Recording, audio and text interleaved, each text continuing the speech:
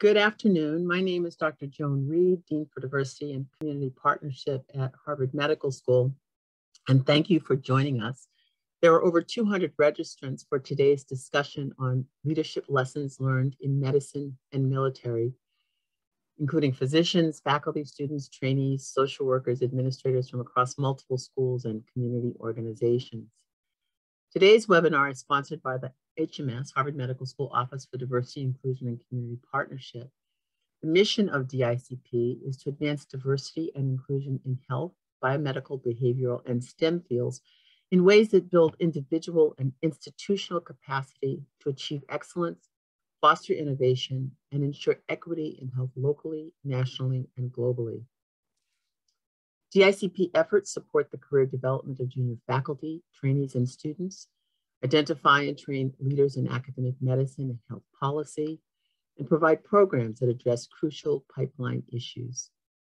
Today's webinar is offered through our DICP Equity and Social Justice Initiative. It is the fourth ESJ webinar in the current academic year, and in the fall of 2016, a planning committee comprised of faculty, staff, and students representing our HMS community discussed the establishment of an equity and social justice series to address health disparities, social determinants of health, leadership and health systems, health policy, and other areas affecting vulnerable populations.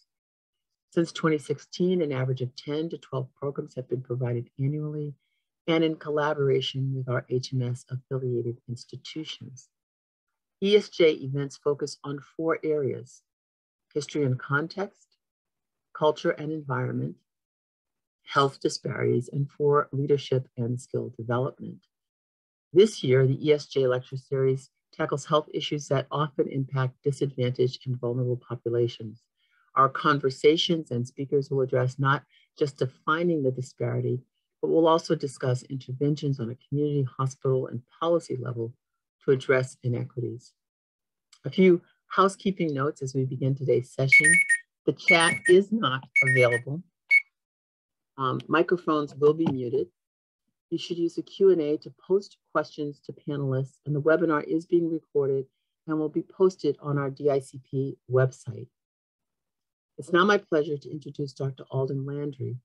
Dr. Landry is an emergency medicine physician at Beth Israel Deaconess Medical Center and is a founder of Motivating Pathways, Inc.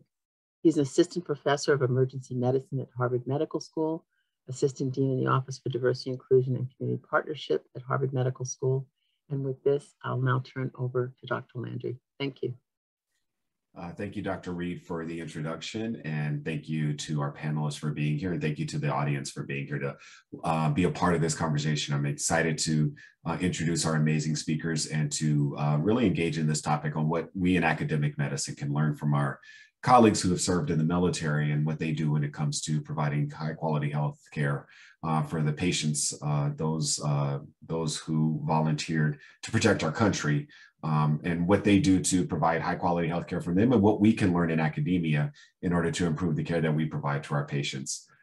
Dr. Reed mentioned the housekeeping notes, so please know that we will save some time for Q&A. Please use the Q&A option so we can review those questions and bring those to the forefront and really enrich our discussion. I'm excited to introduce our panelists, and they will share their stories both about their training and their experience prior to joining our institutions here, and really are going to help us to lead and think about this in a thoughtful way with a few discussion questions that we have that we're going to prepare and present to them. First, I'd like to introduce Dr. Eric Goralnick. He's the Medical Director for Access and Network Development at Brigham and Women's Hospital. And he, like I, is an emergency medicine physician. He's an Associate Professor of Emergency Medicine here at Harvard Medical School. And then I want to introduce Dr. Shalewa Oseni. She is an Assistant Professor here at Harvard Medical School at MGH. And she is also a current Commonwealth Fund Fellow in Minority Health Policy at Harvard University. And with that, I want to say welcome to the both of you for being here. And I really just want to jump into our first question. And so we'll both open it up both to Eric and then to you, Shalewa. Can you just talk about your experience in the military and how it informed your career in medicine? Thanks, Alden, and thanks, Dean Reed and the HMS team for hosting us. And one of the best parts of this was meeting Shalewa and learning about each other and everything we share and our focus on caring for patients and veterans. So essentially my background is I'm from Los Angeles. I had an early interest in going to a service academy. I was inspired by a Holocaust survivor who told me the most important person in her life was the Army soldier that liberated her from Auschwitz. And therefore my focus became on service. I went to Naval Academy and I had no interest in medicine. I wanted to be a warfighter, right? And so I was a surface warfare officer and served for several years, about a decade in the Navy in a variety of different roles on ships, small boats, and training the next generation of Navy sailors. And through all this, became interested in medicine through some experiences overseas and was informed by corpsmen who were the medics of the Navy. And learned from them and said, that looks pretty cool. Maybe I could do that. And then showed up in an emergency department in San Diego, shadowed a couple clinicians there and applied to med school, took post-baccalaureate classes at night. I went to med school in Israel. I'm Jewish. I thought that was a wonderful opportunity. I had peers that had done it before, loved living overseas when I was in the Navy. Came back, did residency at Yale in emergency medicine and been at Brigham since 2010. And very much the focus of my sort of academic and operational interest is civilian military collaboration. We started several years back, Harvard Med School of Public Health Civilian Military Collaborative, which is focused on supporting and empowering our students and faculty to build relationships around mentorship, in addition to social gatherings to help us sort of advance each other. And help us collaborate on caring for patients and caring for our veterans. I'll turn it over to Shalewa. Thank you. I want to say thank you, Dr. Landry, Dean Reed, for the invitation. It's been awesome getting to know the veteran family at MGH and at MGB at large. I would say an interesting intersection with our stories is when I wanted to do medicine, and I remember thinking, but I studied engineering undergrad because my parents thought that I had to have a professional degree, and they were like, what if you change your mind? Then what are you going to do with a pre-med major? But the cost of going to medical school in this country seemed prohibitive. And my organic chemistry teacher was a former World War II medical officer in the Navy. And he, at that time, I think it was called the Berry Plan. It was part of the Berry Plan through the Vietnam War. And he was like, well, you should join the Navy. You should just join the service. And, we always need doctors. And it was great listening to his stories of the war. So I did the Health Profession Scholarship Program. All the services have it, and with the Navy. And they paid for my 4 years of medical school, after which I did my residency with the Navy, now Walter Reed Military Medical Center. And served a utilization tour. I think all of us in the Navy know you have to do it sometime on a ship. Mine was with an aircraft carrier. And then I went off to do my surgical oncology fellowship and came back to military health center. And this was at Balboa, known more as formerly as Naval Medical Center, San Diego. And I think that my experiences through serving at Naval Medical San Diego through the different deployments, I've been deployed with the Marines. The Navy supplies the medical care to the Marines, also with the Army, has just been seeing how we're able to work with teams. How the military health system, especially in the deployment world, delivers care and sometimes delivers care, in as cost-effective manner as we can, but also learning how to make sure caring for those, in harm's way and still ensuring that with the least amount that we have, because we don't always have the resources that we have in the ideal world when we are back stateside, but making sure that the care we deliver is second to none. And lastly, just the equal access nature of military healthcare ensures that we're able to deliver some of the care that we want, eliminate some of the disparities that we see in the civilian world.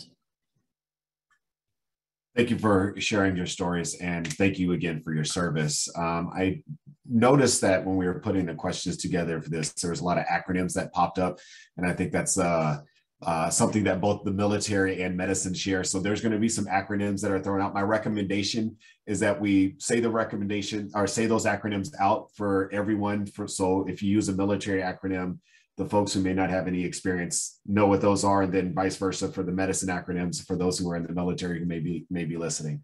The first question is going to just stick with you, Shalewa.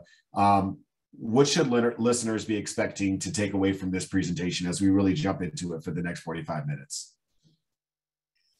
So I think that, all of us it doesn't matter what role you serve in healthcare, you are an important part of the machine that delivers healthcare, and you have a voice, and we need to hear that voice. And so hopefully what you get out of the next 45 minutes is how do you do that? How to identify what your role is, and how to get across what are some of the benefits that you see, and how to move the system specifically, especially given the topic that we're talking about, how to achieve health equity in our healthcare system, and most importantly, how you can be a leader in doing that and not just, a spectator.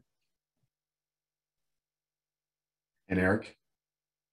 Yeah, thanks. And building on Shalewa's comments, my understanding, our focus today is really on the overlap between medicine, the military, and leadership. And, in the military, there's a real emphasis on empowerment, on developing leaders from day one, whether you are enlisting in the service, you're joining as an officer, whatever route that you come in, the focus is on your development to serve the mission and serve the team. And the Navy, we say shipmate, self.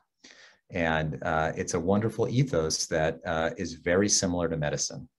And the opportunity here is we're a little bit less intentional about leadership development in medicine. Most of it is OJT, on-the-job training. And there may be some opportunities to learn and translate what we're doing in the military to empower everyone to step up and care for our patients and care for the people that take care of our patients together. So I hope that we can hit up some of those themes today, and I'm excited to talk through it with you. Thanks. Awesome. And I just want to say for the record, there's no bias towards any other lines of service. It just so happened that both of our wonderful presenters served in the Navy. I myself am an Army brat, and Eric likes to give me a little bit of grief every time he sees me about that. But again, we want to recognize that all the branches we support all of the branches, and even though our speakers are both Navy experienced. So, Eric, you started with this comment about leadership development, and I think it's important for us to really dive into that because that is the crux of this discussion. And so can you tell us, how does the military train leaders, and what can medicine adopt from the military? Yeah, you notice that Dr. Landry did not react at all to the Go Navy, Beat Army flag I showed a minute ago, but we do have a good sense of humor, and it's one team, one fight. So what are the key lessons that we can sort of translate from military leadership development to the Navy, or to medicine? So I think there's many. The first is, again, sort of this ethos and focus on from day one development, intentional development.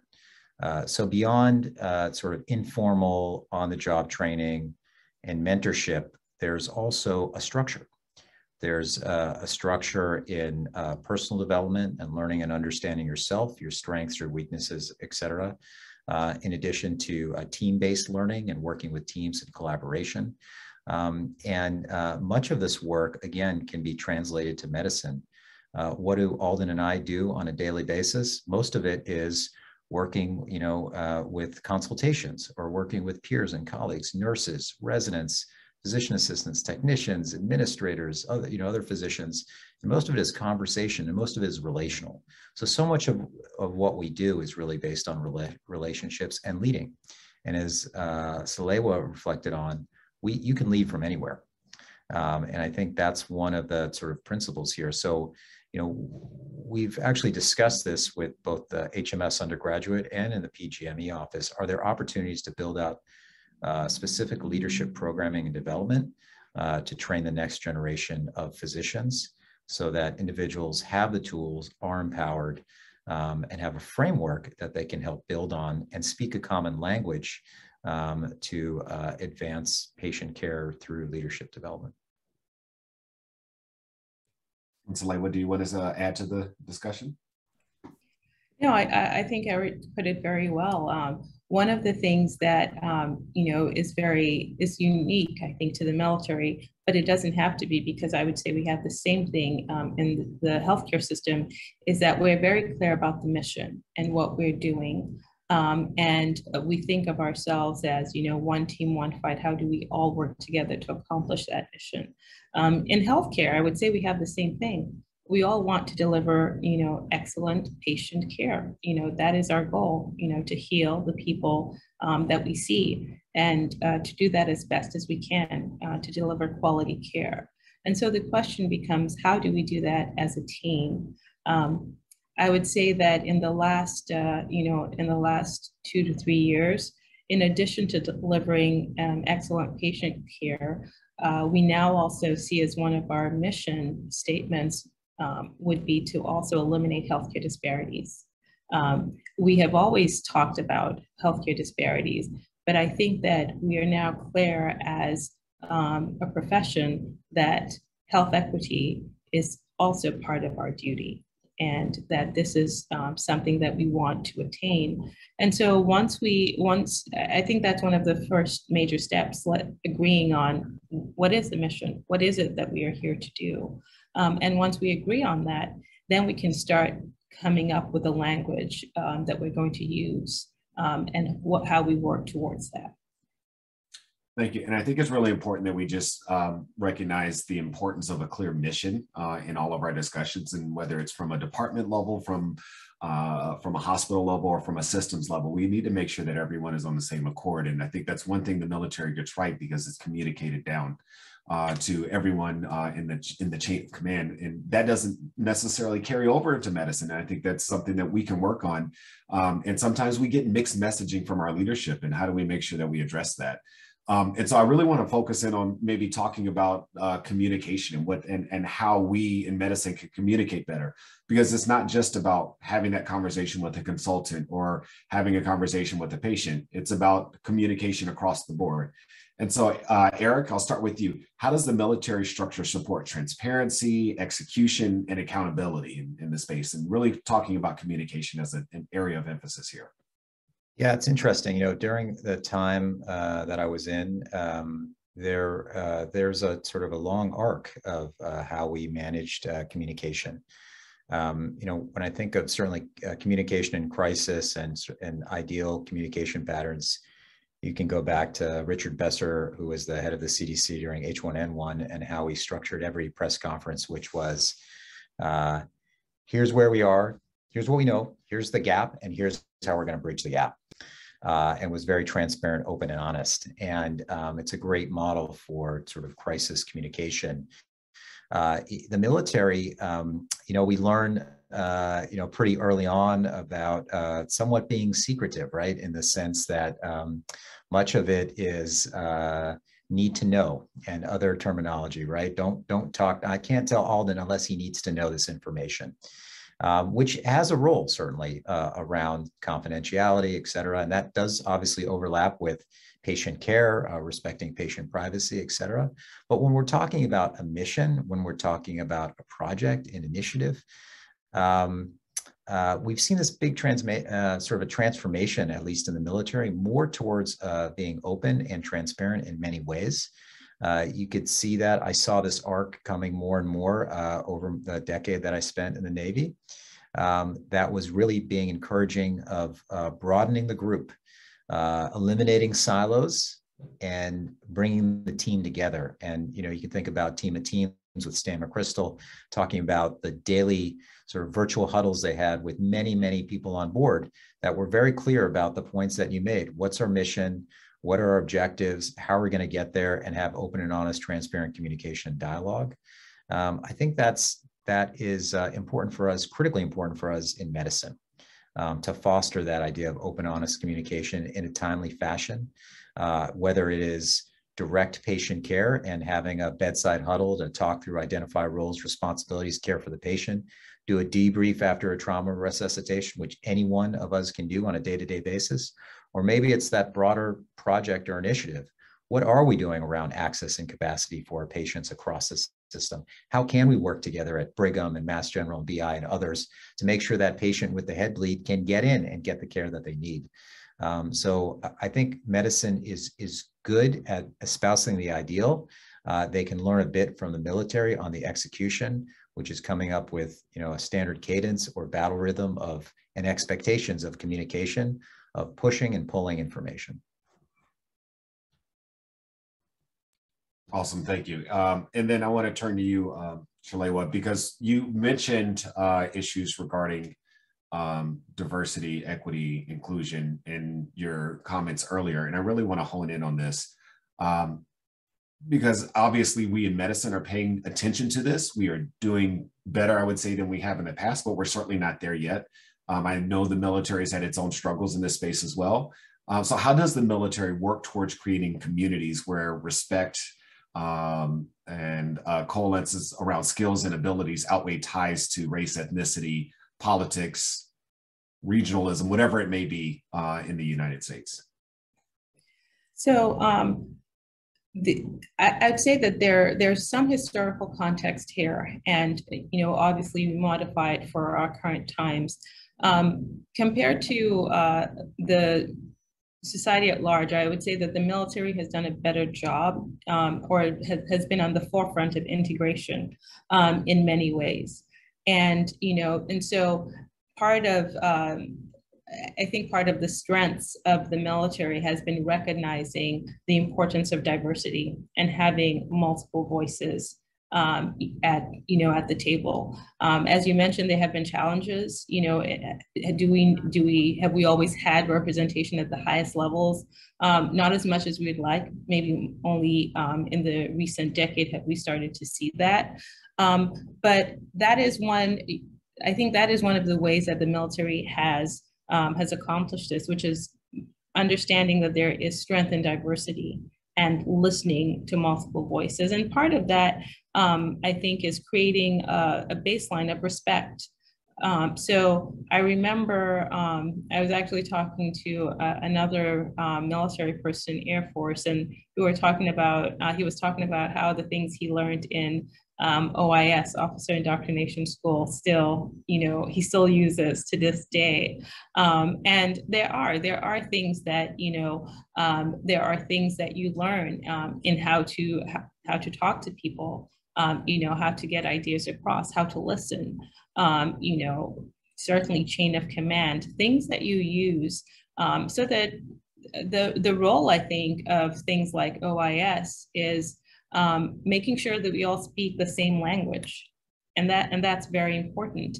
And it's important enough in that it works across. It doesn't matter if I'm speaking to someone in the Air Force or someone in the Army. There's some general basic, rules of communication that are just there and that we understand and that we use. And I think that is something that you could also do in in the civilian world, especially in healthcare. Because when I think about it, we do that in other ways. For instance, when you're talking about head injuries, whether it's a Glasgow-Coma scale, there's certain universal ways that we have to communicate that we all understand. Certain terms that we use, certain scales that we're all familiar with. That is one of the ways I think that certainly helps with communication.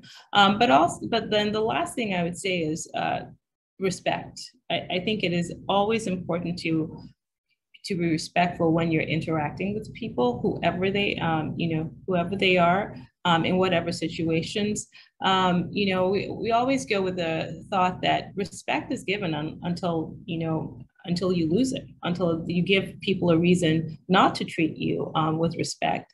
And especially in what we see around us right now, I think that there is a lot can be said about reintroducing that into our routine, routine communications and interactions with one another.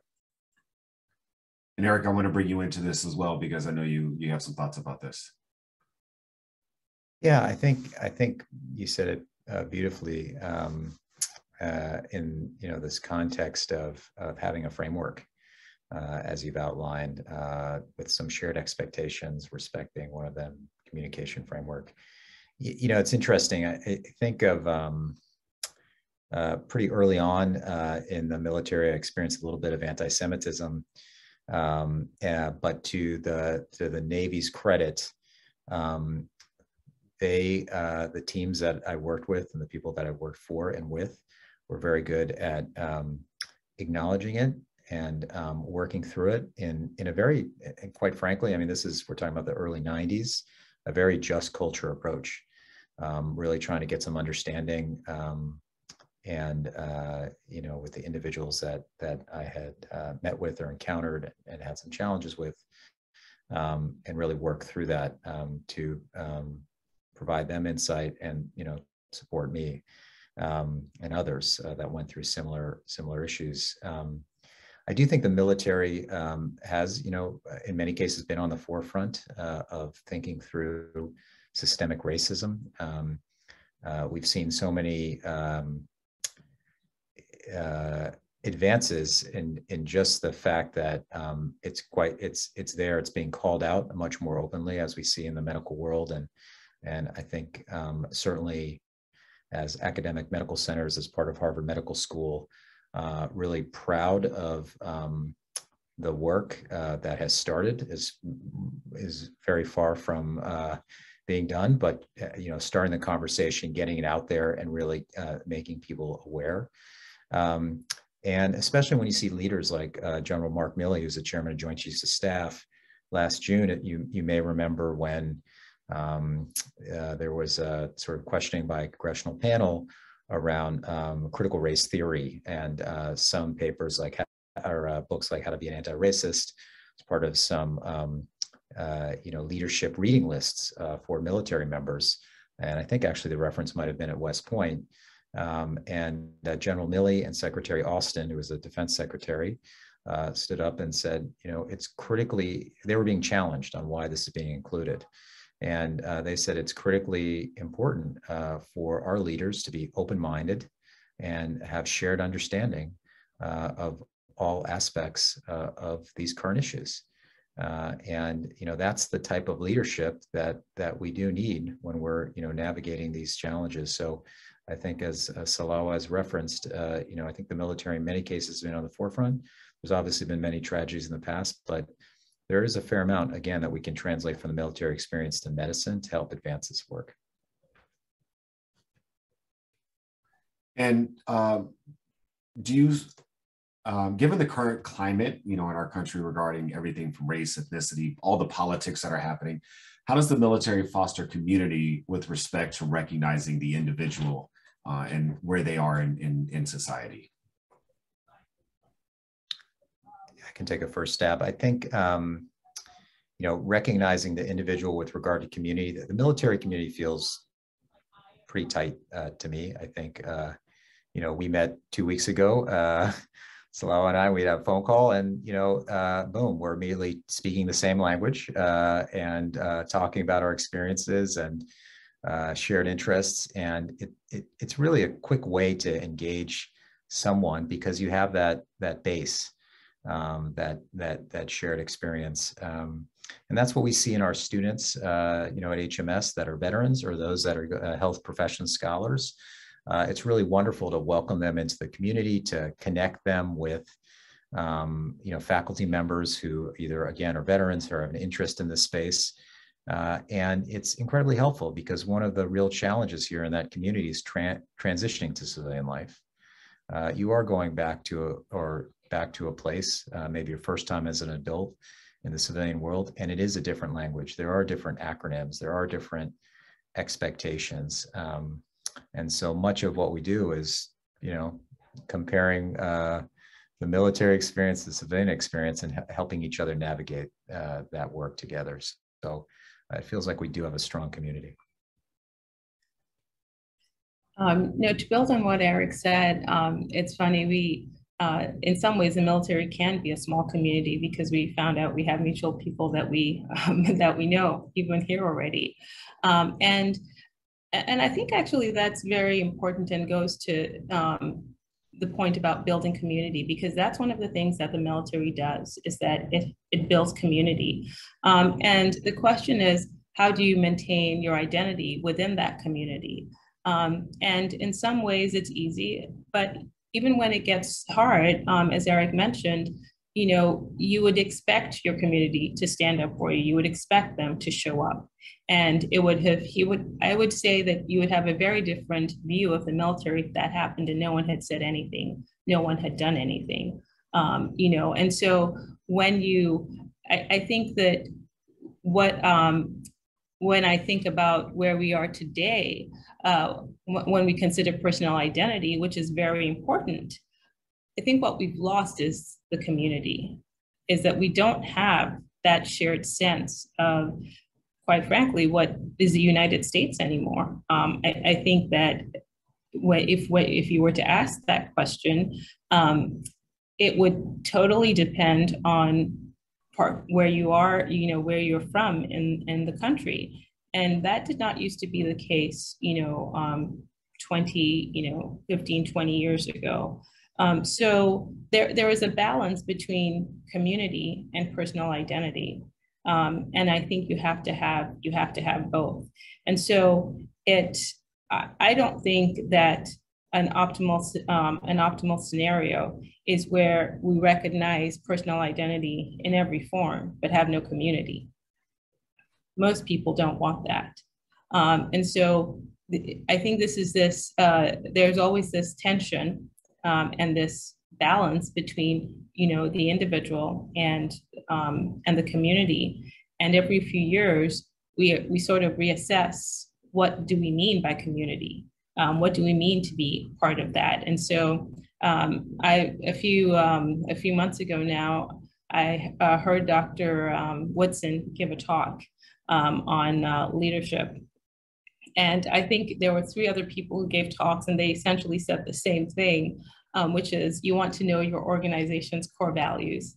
In the Navy, it's very clear: honor, courage, commitment.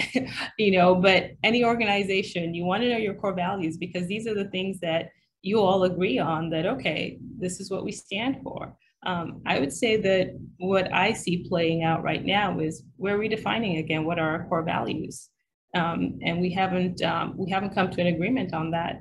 But once we do, that's when we'll find that rebalance between personal identity and community. If that makes sense. So I want to take a pivot to talk a little bit more about the health system that our servicemen and women experience when they're serving our country. And so one of the things that I think we notice here in, especially in Boston, there's so many hospitals, so many community health centers, PCP's offices, and it's a very disjointed system. The military is not like that. Just can you give us a little bit of background, Eric, of sort of the overall structure of the military health system, and then we can start to think down into what does that mean for research? What does that mean for transitions of care? What does that mean for longitudinal care? And a couple other spaces that I think are really important for us to think about in medicine. Yeah, it's great. So I'll take a stab, and then Salewa, please augment as a person that was a clinician in the military. So, in the military has gone through a transition in the last 5 years or so in military medicine. Traditionally, each of the armed forces, and we're talking about Navy, Army, and Air Force, each really worked in a silo traditionally. There was some cross collaboration, but really I'd say about 20, 25 years ago, there was a newer emphasis on joint type work and joint commands and joint operations and other work. This prompted some cross-pollination between the services and military medicine. And then within the last 5 years, the Military Health Service was created, which essentially joins all three of those services and their medical components to have an overarching leader, a 4-star service member, and their reporting structure. So there's more cross-pollination, and of course, the last 20 years of war prompted some of this motivation to do more joint work together and focus on sort of scaling and building on collaboration. There are military treatment facilities, which are hospitals that are dedicated military members throughout the United States and the world. And so not only there are military members that receive care there, but their dependents. So family members like Alden probably received care at some point at a military treatment facility as a dependent. And retirees is another group that could potentially receive care. And obviously there's some overlap with the Veterans Health Administration. Within care, there's direct care and indirect care. So direct care would be care provided for someone by military medical personnel, whereas indirect care is essentially if I was a military member and I got care at BI or MGH or Brigham, the military has an insurance. TRICARE is the construct of insurance that can be used at non-direct care facilities for military members. And so there's focus on value, getting the right patient at the right time to the right clinical care. There's very much a focus on expeditionary care or battlefield care is one element, but the much broader piece is actually care for non-battlefield care. And when we talk about sort of funding resources allocated to the Department of Defense for research and investigation, the congressionally directed mandated research program, CDMRP, is second to only the NIH in funding that for research, and much of it is not focused on battlefield care. It's things like breast cancer and routine care type elements. So there's a lot that we learn from military medicine and innovation that's translated to the civilian world. So I think I've tried to outline sort of the constructs of direct and indirect care at the Military Health Service and some of the research buckets. Awesome. Shalewa, can you dive a little bit more into the research part of things? Because one of the things I think we struggle with in academic medicine is research. I mean, we're here to produce knowledge, but it seems as if the military is often giving us a lot of information that we can use to care for our patients in academic health centers. No, definitely. I would say that, especially in the field of trauma and emergency care, the military, there's a lot of research that goes on in that. A lot of people say trauma medicine is advanced by war, and that's true. Every time you have a major war, we come up with, we basically on the job modify our systems and come up with optimal care. And I think we've seen that in how we manage head injury. I think we've seen that with the massive transfusion protocols that have come out of the Iraq War. And so that's definitely, to use one of the acronyms, you're going to hear a lot of JTF, Joint Task Force. There are a lot of Joint Task Force research projects looking at specifically that. The other thing that is an opportunity for a lot of the members who are watching this is Eric mentioned, the CDMRP. They're a funding source, and you do not have to be active duty to apply for that.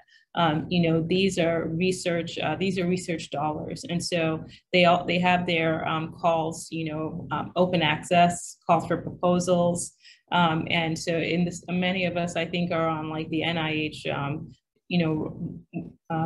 email listserv, for the different, whatever our research interests are. I think that people should take this opportunity to use that also with the CDMRP. There are databases that are also very helpful for those who do health services research. The ACTOR database, and that's the Automated Central Tumor Registry. Think of that as the SEER database for the military. So every cancer diagnosed within the military health system, there's a lot of data, how it's treated, the outcomes, all of that is tracked. And you can certainly request access to that database. And then TRICARE is another, we also maintain TRICARE database for dependents and those who get care on the outside. It's a way for us to also see, how they're taken care of. When we talk about cost effectiveness and things like that, we use those databases to compare what they're getting on the outside with what's happening when they get care at a military treatment facility. And then, the VA is sort of slightly different, but, there's also a lot of databases there through the VA, and a lot of the vascular studies, for instance, done by a lot of civilian institutions, are through the VA. So two parts to this next question, and it sort of struck me with an experience I had when I got to visit the San Antonio Medical Health Center for the military a few years back. And one of the things that I noticed was the commitment to servicemen and women who are injured and the longitudinal care that's provided to them. And I think that's something that we in medicine think about, but not necessarily to the degree, right? And so can you just sort of, Eric, walk us through, for lack of a better term, the ownership of the patient, keeping patients within a longitudinal system for care, and what we can do in academic medicine to think about caring for the patient, not just in the immediate injury, the immediate need for care, but sort of that longitudinal care to keep a standard, a higher quality of life for our patients. Yeah, I'm going to ask Salewa to take her perspective on that as a physician that served in the military, and then I can chime in. How's that sound? Sounds great. So I think to allude to one of the things you had said earlier, when we think about the military health system, definitely one of the benefits of the military health system has been the electronic medical record. The fact that it doesn't matter what military care facility you are, whether it's in Launchstoel, Germany, Camp Pendleton, any physician can go into that system and can look up your notes. You can look up the notes. There is no, signing this form to get access, or electronic medical release forms and all these things. And so the data that you need, the information is right there. And that's very helpful, because we can all talk about episodes we've had with patients where we needed their medical records and we did not have it. And we're waiting, and we're faxing to this outside entity to send us their reports and, make a note in the chart that we're waiting on the outside medical, hospital. And then the other part of that is having all the ancillary care that you need also within that system. So that means that, when someone is injured, the trauma team takes care of them over there. They can directly call the, medical providers stateside. They get stateside, San Antonio, as you said, BAMC, these are great, centers. They get everything taken care of. There's already a physical therapy that's already incorporated, occupational therapy. All of this is, streamlined, and also within that context of care, so that when patients leave that system, it's because the care that they need, we cannot provide within the military health system. That is when that's when they exit that system. But even then, those lines of communication and the medical records still need to be readily available. So I think that when you, and Eric mentioned this, it was a huge change to move from, Army health system, Navy health system, Air Force health system to a military health system, so that it doesn't matter, as long as you're within that umbrella, your medical information is readily accessible and you can get whatever care you need. For instance, sometimes if physical therapy is going to be closer to home, where your family is in Texas, we can find you a facility in Texas that knows exactly the plan you were on, what you need. And so that's no different in my mind than MGB now. We're now this big organization. We have multiple campuses, we have multiple satellite locations. Our goal should be making such smooth transition, so that if you're seen at the ER at Brigham and Women's, and then you're now seen in a follow-up clinic at Mass General, those records should be readily available. The provider should be able to talk to each other, collegially without, any impediment.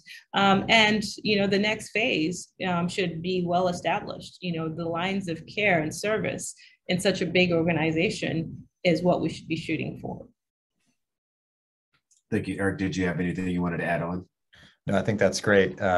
When you make the MGB analogy, I think about that almost every day. If the Army, Navy, and Air Force could do it, then why can't we, right?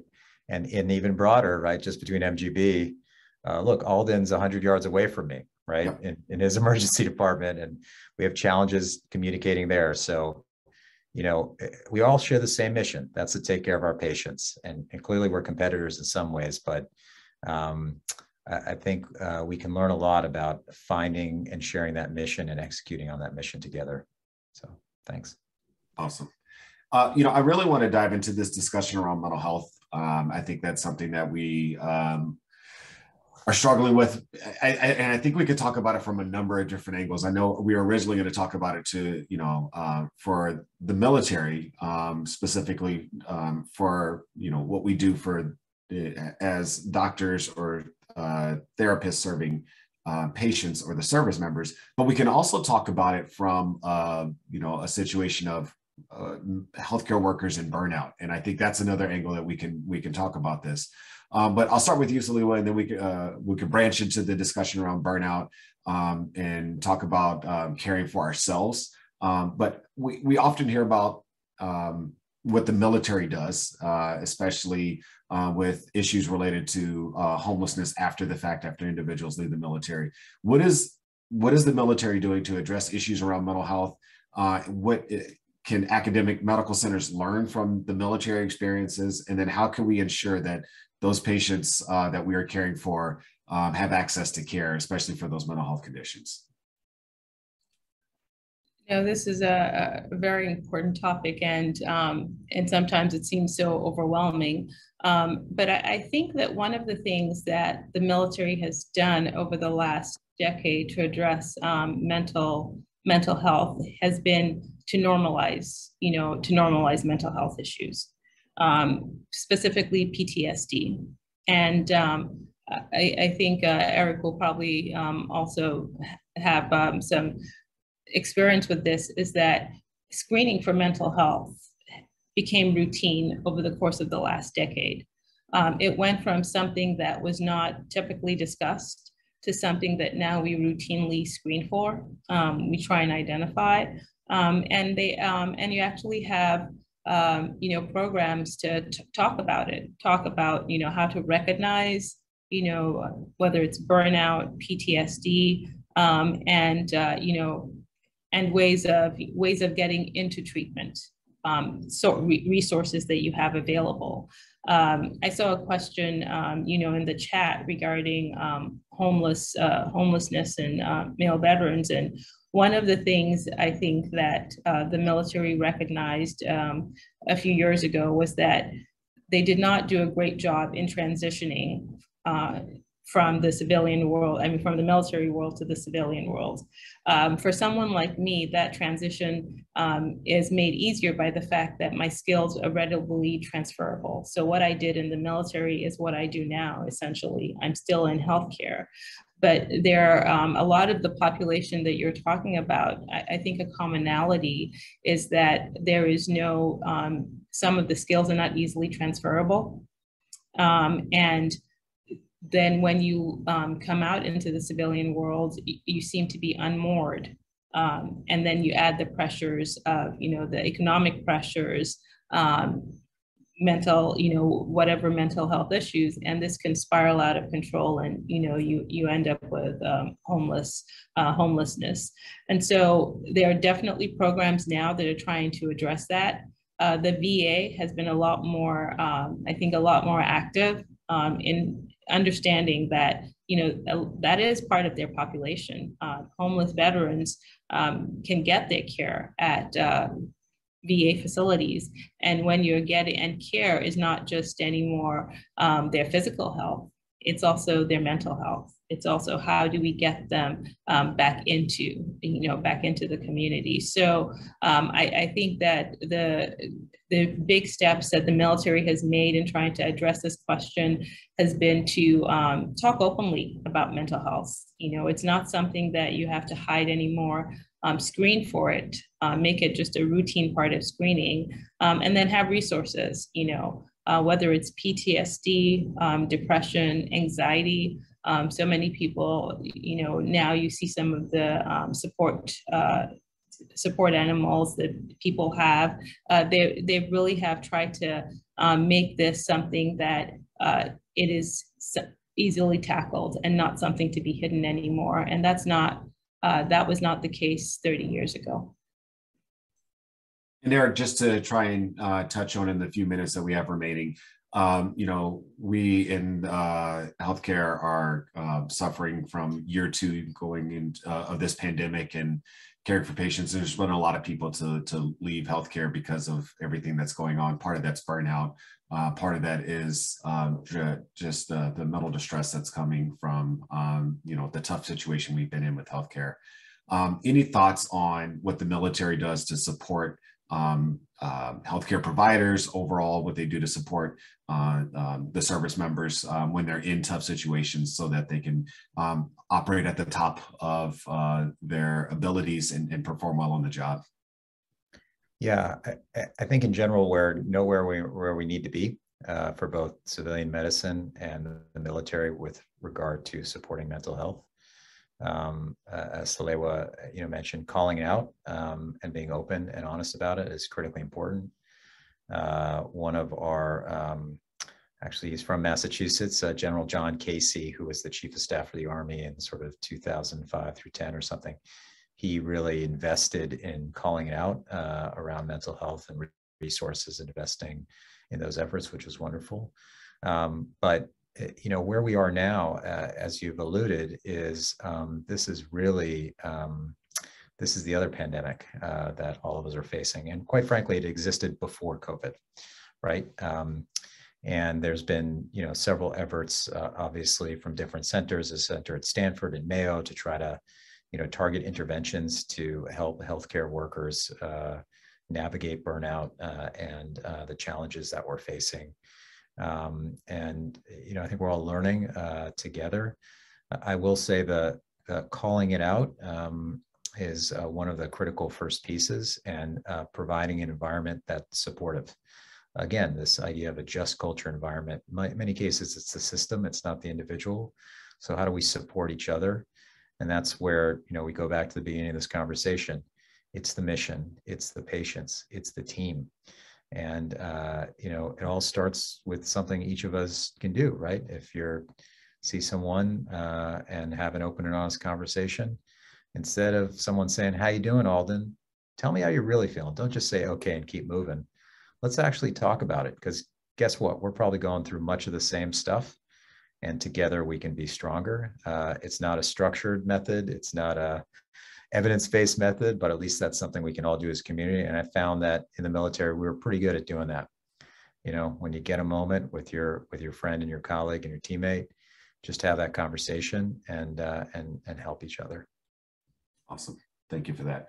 And Eric, just in closing, can you just talk about some of the opportunities, this who may be listening from HMS and one of our affiliates, on opportunities for engagement in the work that you're doing? Sure, that's great. Thanks. So for the Harvard Medical School Civilian Military Collaborative, you can Google us and sign up and join us. You don't have to be at HMS. We've got many individuals that participate in events virtually or in person. That community is really a community of students and faculty who are veterans, or they're pursuing a career in military medicine, or have had a career in military medicine, or just have an interest in the civilian military space. And it's matching mentors and mentees for both, social reasons or research projects, social outings once we get, through this next wave of COVID, to kick that back off again, and really a community, as we've discussed. The second effort locally is Stepping Strong. That's a center based at Brigham, which is focused on trauma innovation.